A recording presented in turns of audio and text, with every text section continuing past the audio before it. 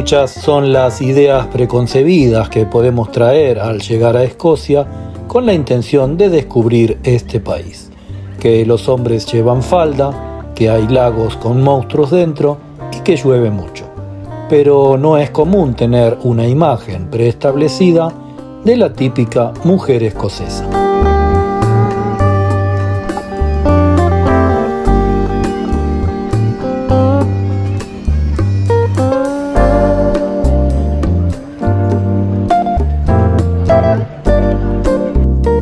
En la tradición popular, las mujeres escocesas han tendido a ser representadas como uno de los siguientes estereotipos.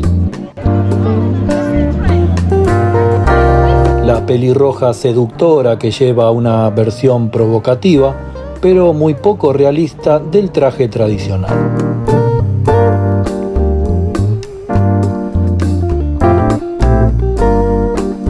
La chica tímida y soñadora con belleza natural en un paraje salvaje y romántico.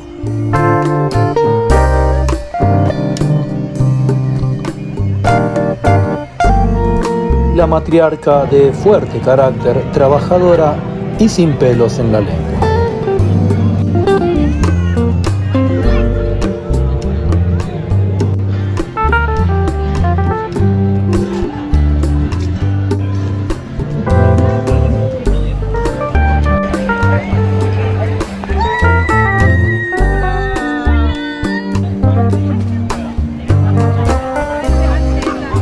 Se supone que una gran cantidad de pelirrojas residen aquí. En torno al 13% de la población escocesa tiene el pelo rojo, frente al 2% que registra la población mundial.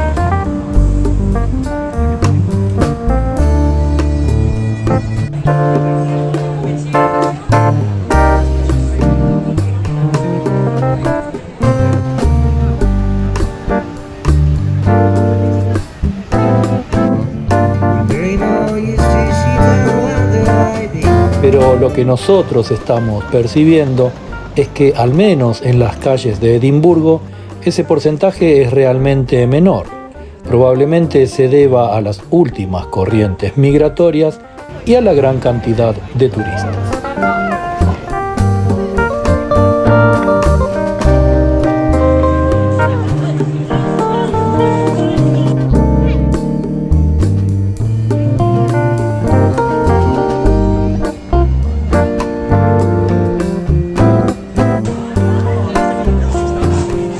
Además de robustas y desinhibidas, características que sí saltan a simple vista al caminar por las calles, las escocesas son las que más ojos azules presentan en Gran Bretaña.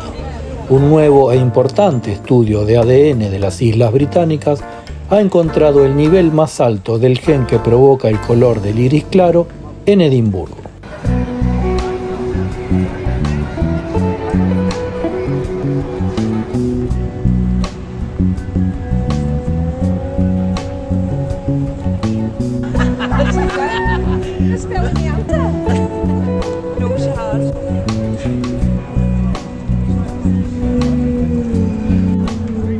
En cuanto a la forma de ser, lo primero a tener en cuenta es que las escocesas raramente dicen lo que piensan directamente. Esto puede parecer raro, pero no les gusta que les digan las cosas directas y sin paños tibios.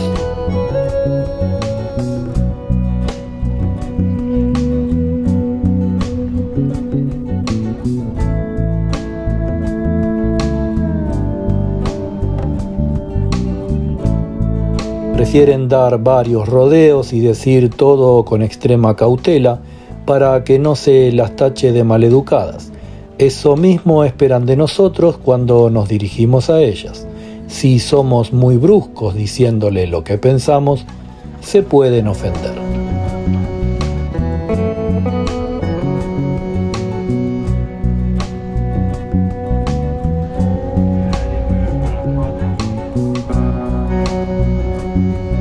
Son por ello profundamente reticentes y propensas a la cautela, frenadas por una especie de miedo muy arraigado, pero a su vez son amables, justas y éticas, aunque ahorradoras, adustas y frecuentemente amargadas. Toda una personalidad compleja.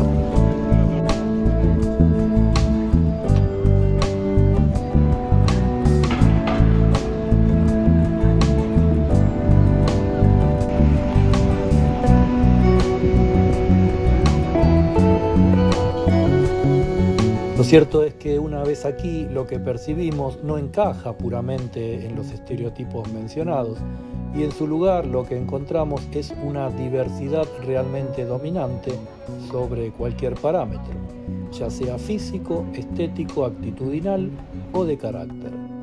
Hay escocesas para todos los gustos.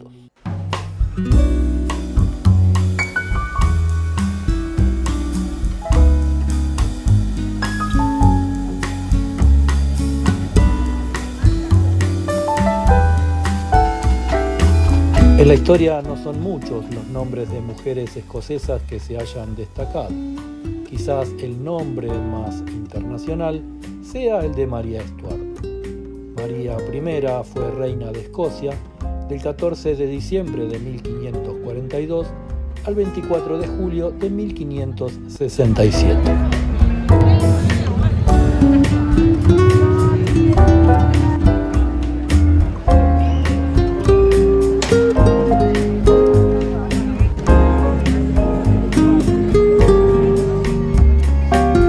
Hija única legítima de Jacobo V, con 6 días de edad sucedió a su padre en el trono escocés.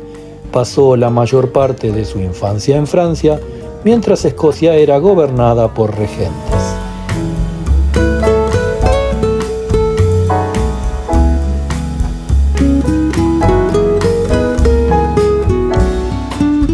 Tres veces viuda, fue perseguida, pasó prisionera 18 años y fue condenada a muerte por conspirar contra la vida de la reina de Inglaterra y contra la seguridad del reino el 15 de octubre de 1586, antes de cumplir 45 años.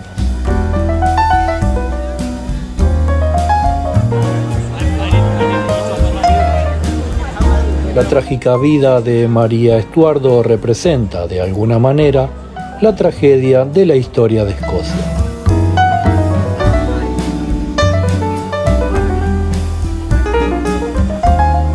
En nuestra época, los nombres más populares son los de las cantantes Gina Easton y Annie Lennox.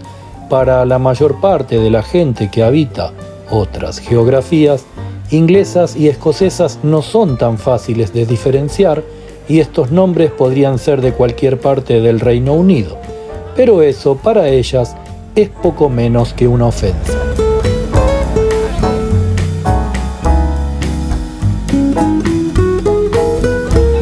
Las hijas de Escocia merecen ser conocidas por sus particularidades más que por las similitudes con sus vecinas.